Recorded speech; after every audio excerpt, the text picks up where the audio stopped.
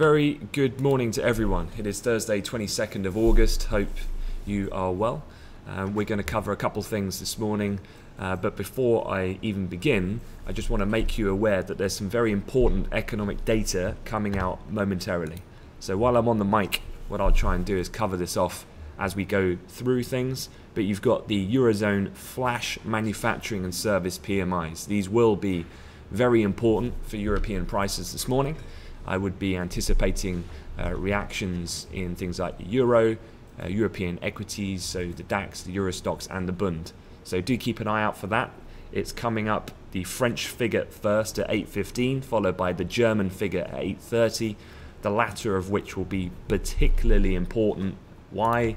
Because this is a look at the graphic of German manufacturing PMI, and the last reading marked the steepest decline in overall manufacturing conditions in Germany since mid-2012, as new export orders dropped the most in 10 years, falling sales to China, slump in the automotive sector, more concerns about the ramifications of a hard no-deal Brexit, and so on. And so what we've been seeing is quite a severe contraction, deterioration consistently in German manufacturing, which is obviously very key for their overall economic output, but not just for them, but for the overall Eurozone area. And so this is going to be particularly important.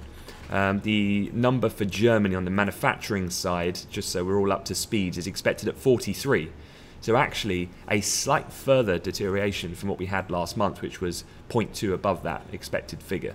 The range 41.5 to 44.5. If we get a 41 print, where does that put us? Well, we're going to have to start looking at a 10-year chart. That puts us through the trough that we had in the height of the European sovereign crisis, with the multiple bailouts of some of those countries like Ireland, Greece and Portugal. That puts us back down to levels we really haven't seen in the best part of a decade since the severity and fallout of the financial crisis. So definitely keep an eye out for that. That's coming out, as I said, at 8:30. The French figure will come before, in about 3 or 4 minutes time. The manufacturing from France expected at 49.5, so right on the cusp, minor contraction. The service sector to remain in slight expansion, expectations 52.5, so that's coming out, and I will cover those when they are released. But otherwise, looking at the overall broader markets this morning across different asset classes, things fairly quiet, and I've been looking at just various volume profiles, and this whole week has been relatively tame, particularly in the fixed income market for the US. This is all because everyone is waiting for Friday's very important speech from Jerome Powell. As you can see from the charts, there really wasn't any, and definitely no sustained reaction other than a momentary blip in prices on the back of the FOMC minutes last night. Now, just a quick look, and the reason why, these are the kind of headlines that people are running this morning, if I just transition. So 3 reasons for cutting in July. Remember, one of the main reasons that people didn't really react to the minutes is not just because Powell was speaking on Friday, but the dates of those minutes was from the 30th to the 31st of July. So they're about 23 days old, those discussions. And obviously the world has moved on in those 23 days. There's been new emphasis on the inversion of the yield curve. There's been new economic data that's come out, new speeches that have been made. So essentially rendering those minutes just redundant. They just really weren't that interesting at all. The only one thing I think that was potentially slightly surprising was that there were 2 members who wanted actually to go for 50 basis points, not 25. But that in itself not enough really to move markets. So not going to dwell on the minutes really. Going to move on, talk about a few other things. One thing you can see on the charts here is dollar index pretty flat. There's no real dollar strength, let's say, for the moment, albeit it's holding on to the gains that were seen last night.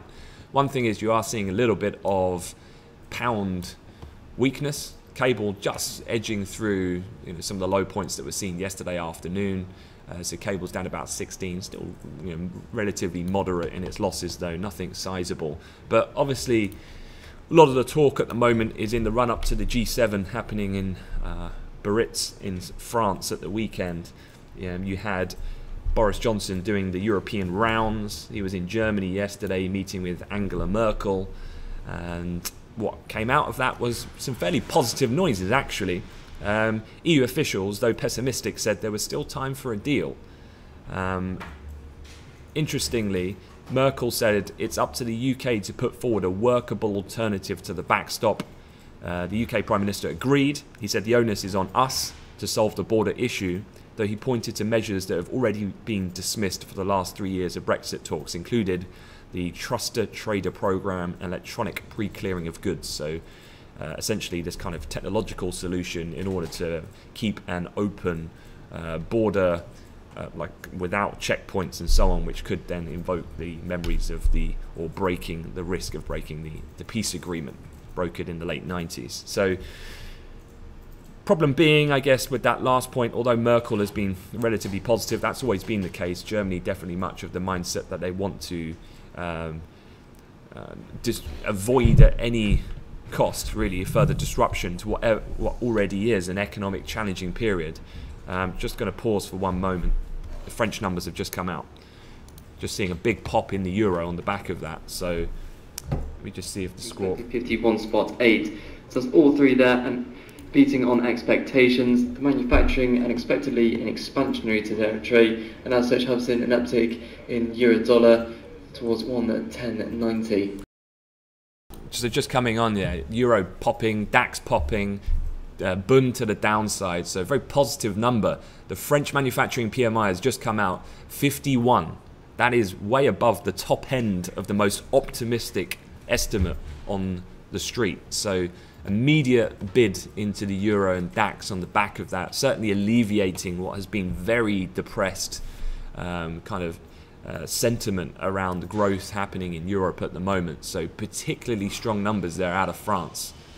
The actual service number, 53.3, also considerably higher than expected as far as the deviation from the mean for the PMI data. So decent numbers. Germany coming out obviously in 14 minutes now, but this is going to be quite interesting given how much people have been panicking, and obviously that's put emphasis on the fact that the ECB have got to do more, they've got to cut the deposit rate, they've got to restart QE, but if the PMIs have hit that low now and start rebounding, that would be definitely interested to see whether or not the euro then will start to, in the medium term, claw back some of its persistent losses.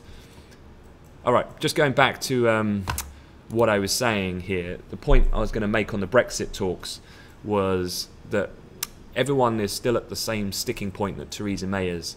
It's all to do with the Irish border, the backstop, but the problem is, as much as Merkel has been favourable to potentially, look, we want to work to get a deal done, Boris is only bringing forward things that have been discussed before, which have already been dismissed. So unless he comes forward with something new, some sort of maybe legal twist on the understanding of what this backstop means or entails, then I really don't see this changing the game at this point in time. The one thing that's definitely going to be happening today, of course, is that Macron, quite good timing for Macron, of course. The PMIs have just come out really strong. And obviously one of the things that Boris would have been wanting to leverage is that, look, I'm going to threaten no deal, your economy is suffering, and so, you know, this data maybe is a nice little boost for Macron going into those face-to-face discussions later on this afternoon. But all that aside, France is an absolutely different beast to Germany. France has been way more critical and definitely less friendly in the idea of giving any type of concession to the UK. The French government, they said last night they expect the UK to leave the EU without a withdrawal agreement. That is their baseline scenario, that there will be no deal. And so at the moment, he's not giving anything away. So I think Merkel was of no surprise to hear her kind of more conciliatory tone yesterday, more interested in what Macron has to say and what then Boris and Trump do at the weekend when they meet up in France at the G7. Very interesting comment, though, from Boris Johnson that he made in his own kind of usual, fairly descriptive way. He said, "In my life, I've watched a lot of European negotiations, and believe me, it looks at first as though it's an irresistible force and immovable object. And what in my experience happens is people find a way through at the last possible moment." And I absolutely agree with him. I really don't think, from a trader's point of view, you're going to get this really big, massive pops in the pound because, you know, we're going to come out of the G7, and I think that there's going to be exactly where we are at the moment. I want this, they want this, and there's no pressure of a deadline yet. It's too far away for people to start cutting deals and making concessions. So I would expect all of this to manifest into potentially medium term some weight in the pound as we get closer to still the same status quo as we get through to the end of September into October. Then it gets a little bit more interesting, certainly if we retest the lower bound of those historical low levels in cable. All right, a few other things just to quickly go over, but one thing just quickly back to the charts. The DAX loving life now after that surprisingly strong French data. Just keeping an eye here on the previous range high from yesterday. We're just moving the charts out here. I'm just going to put it on a 60-minute. You can see this is the top end at the moment of quite a considerable range of resistance that we've been trading over the course of August for sure. So if I just put a rectangle over some of the price action here, and where we are in the near term, as the first challenge you've got here 11,810 and then 11,845.49 on the upside, which would be the kind of the bound of the price action that we've had here over the course of August. So some interesting levels. Certainly a surprise development there in France to see such strong data. The manufacturing one, the standout, services also exceeding expectations as we just saw. Okay, wrap through the other headlines. It's almost as if the market's gone quiet on the Chinese yuan. It's almost as if, you know, we had such, you know, well, start from the beginning.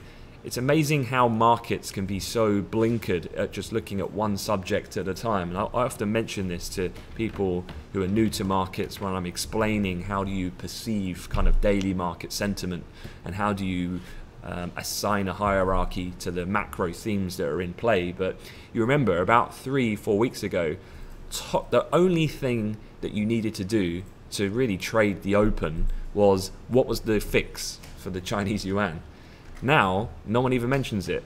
In fact, the yuan fixed overnight at its weakest in 11 years. And it's gone, you know, we're moving further above 7 at this point. The only thing is there's a trade war going on. And then the headlines come out. Then there's an inversion of a yield curve. And people start getting spooked about a recession. But even that in itself has now almost dissipated and moved to the side. So we get the next thing. So it's interesting how definitely I think to manage the macro environment, you've got to be quite agile to really pick up on your perception of how basically the market is perceiving its value on these types of subjects. Interestingly now, I think about this chart of the yuan is that people seem to have got over this psychological symbolic level of 7, which people were absolutely panicking about, that it would lead to mass capital outflows and so on. That hasn't happened, and the yuan continues to weaken, which has prompted state intervention through their state-owned banks overnight. So definitely warrants continue to watch. If we obviously punch higher to 7.1, we're not quite there yet. We got close to it. I think we actually touched it last night. If we start going higher and higher, yes, this will become a problem. But at the moment, the point being, it's just quite interesting how this is a development that really hasn't changed, but it's just that people have been distracted by other issues. But quite like Italy, for example, it flares up and then it goes away. The yuan issue is not resolved and will come back in time, I am sure. Okay, that is it from me, actually. I'm going to hand you over to Sam because we want to make sure you guys are all over the German PMI when it comes out shortly. So in terms of a calendar for today, let me just bring that over to quickly run through. I think my computer, one of my pages is frozen, so let me just talk you through instead what it is that we've got. So on the calendar, you've got the German figure coming up. The Eurozone manufacturing PMI is obviously the summation of these countries, will be at 9 o'clock, but that's very much just confirmation rather than anything new in information at that point. You've then got the ECB minutes. Do not forget about that. That is coming out at 12:30. That could be interesting, particularly given the fact that even though these data points have come out strong, otherwise it's been a fairly precarious situation for Europe, and people are looking for hints of near-term action from the ECB in the form of deposit rate cuts of 10 basis points and the potential restarting of QE before year end. So those minutes will be definitely of interest and market moving. Into the afternoon in the US, weekly jobless claims. You get the market service and manufacturing PMIs flash reading as well from the US at 2:45. European consumer confidence at 3 p.m. Jackson Hole Symposium does kick off actually today, but Powell doesn't speak to tomorrow. So although we can share the agenda for who's on the docket, really the big one is not until tomorrow afternoon. And then, of course, French President Macron meets UK PM Johnson. I believe that's happening later on this afternoon. All right, I'm going to transition my screen, hand you over to Sam. I will post the German numbers as they come out into the chat room so you're aware of them as soon as they're released. Thanks very much, guys.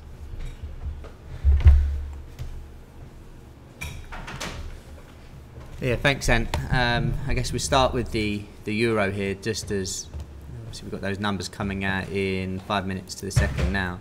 Obviously, you'd expect after seeing the good French numbers that the German and therefore the European ones as a whole are going to be pretty good. Obviously, just above where we're trading would be pretty important going back to yesterday. We just couldn't get above there.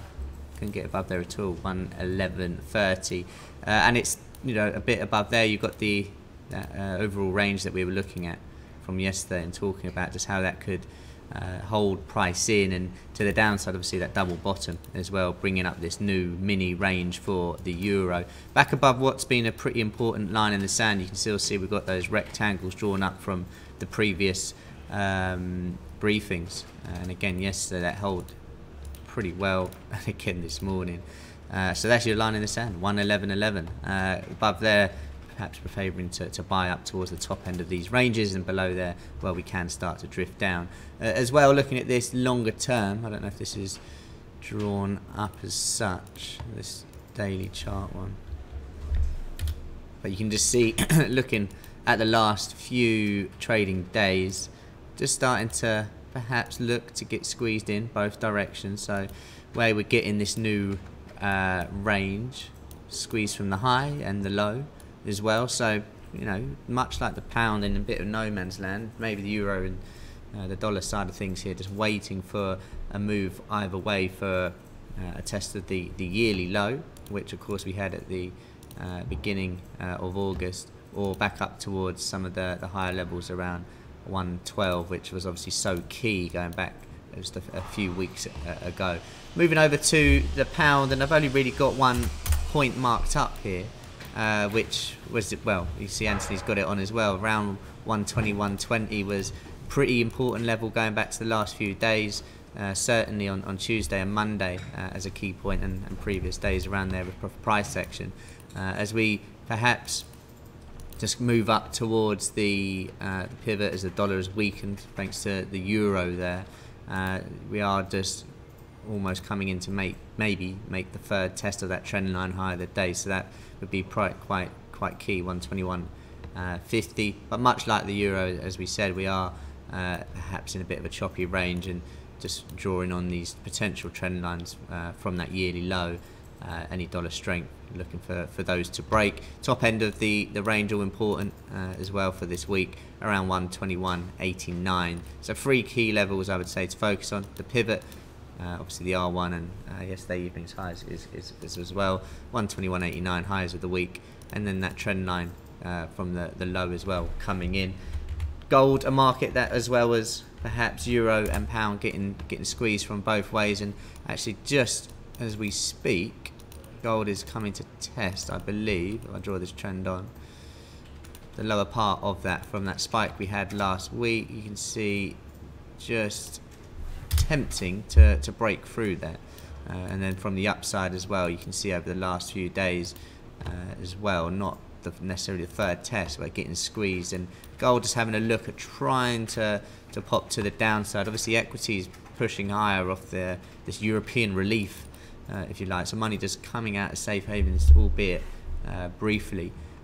So just keep an eye on there in gold. It's obviously some key levels to the downside around the S1 and the previous lows from the week, which would be obvious targets, and then the top end of the range over the last couple of days around the R1. So a lot of markets just waiting perhaps for some impetus either way to really get a move. Moving over to equities, you can see that spike in the S&P really has come from the DAX and Euro stocks. We're just now above that trend line that has been tested. You can see over the last sort of few sessions, a bit choppy on the way through overnight, but where we obviously finish the day will be important. Can we confirm a break above, or is it a false break and actually we start to drift lower as well? It'll be interesting to see what happens there for S&P. Above where we're trading, obviously the higher the day, but all important, 29.45 area, some key resistance around there, around with 29.56. If we can close the week above 29.50, I think that psychologically 3,000 comes quite quickly, as well as some of these previous lows that we had in the market before those breakdowns. So really important end to the week. Can we get above that trend line? We're pretty much trading right on it now. To the downside, I think you know, for the bears to really get excited, while a failed break would be, if we can get back down really below yesterday, sort of afternoon's lows, it'd be pretty important. Those headline, the figures have just come out. Let's have a quick look over at the euro to see how we have reacted. As you can see, they're already testing up to the R1 as they have come in better than expected. So worth keeping an eye just here, obviously above the R1. You've got all those highs from yesterday, and then if we were to get a pop through the real key level around the important highs of the week. So just keep a close eye on that. That line in the sand, you'd be happy staying long as long as it's above 111.11. Really, not well. The manufacturing coming in 43.6, so better than the expected. The services also better, 54.4. The expected 54 there. So better than expected. You expect the Eurozone ones at 9 o'clock to also be so. Quick look over at oil. You can see yesterday we did move lower, and that trend line therefore has broken. And I'm just going to continue this trend line on from where it has been drawn. And you can see pretty much will be messy break. We then did find resistance on that later on, so still have that on, maybe just to drag a bit higher for any potential for it to come back and retest. It broke both ways yesterday, and both times on the first retest acted as good well, resistance and support. So I still have that trend line on, but perhaps oil now just looking a bit more bearish than it did 24 hours ago. Pivot looks very key today. A lot of price action around there, 56.14 to the downside. The lows that we had from the 20th and S1 also an important point to have on. The DAX is loving life. I'm now above yesterday's high, and that's the highest it's been, really going back to the levels we had marked up from the 13th, which are massively important here. Euro stocks and DAX loving life. Likelihood is it's going to drag the S&P and the Dow and the Nasdaq higher as well. Equities all over gathering pace, as you have seen here. Gold breaking lower, T-notes lower, and the Bund, of course, the main mover to the downside. So very much now a case of being risk on following these positive European numbers. Can we get a confirmation in 30 minutes? If not, expect a reversal of these moves. Euro up to those highs, and the high of the week or the last few days very much on the cards. Hope you all have a good trading day, good session, and any questions, please do let us know.